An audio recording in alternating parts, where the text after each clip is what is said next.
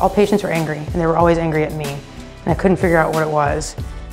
Having an addiction, you're scattered every day. You're trying to find how to fill that need, that void in your body.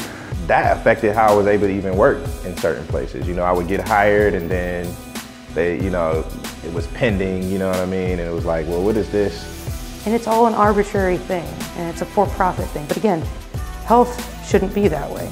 It shouldn't be unaffordable for anybody.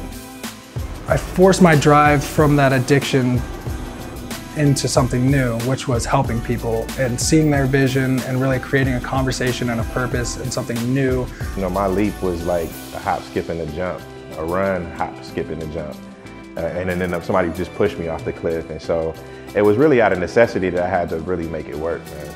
I'm definitely not a business owner, but I am now.